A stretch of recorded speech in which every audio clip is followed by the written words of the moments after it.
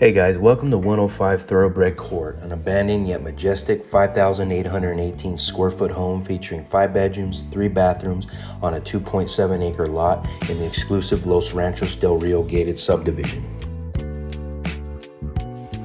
Today I have my little assistant with me to give you guys a tour of this abandoned foreclosed ranch home.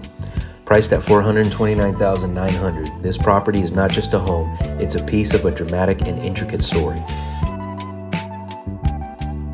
The house, once valued at $775,000, became a central figure in a significant legal and financial ordeal.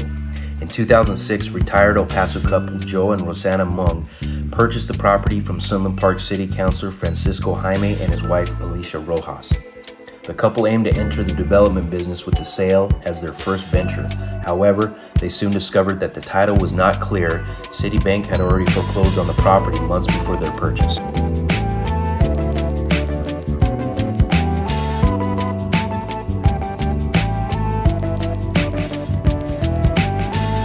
The title company, we won't name names, failed to inform the Mungs of the foreclosure, leading to years of litigation. Despite the Mungs paying substantial amounts to save the property and keep up with the mortgage payments, Jaime and Rojas, who had agreed to make payments, stopped doing so and continued living in the house rent-free for 7 years.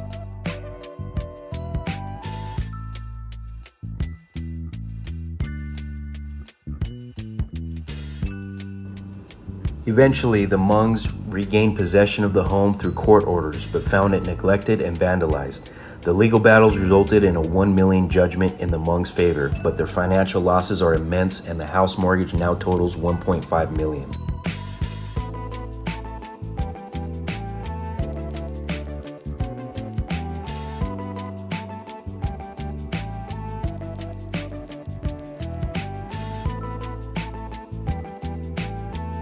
This property represents a unique opportunity to own a home with a storied past, making it a fascinating project for restoration and revitalization.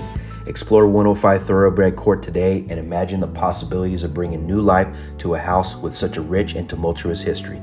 Anyone interested in learning more about the property, click the link below. Adios!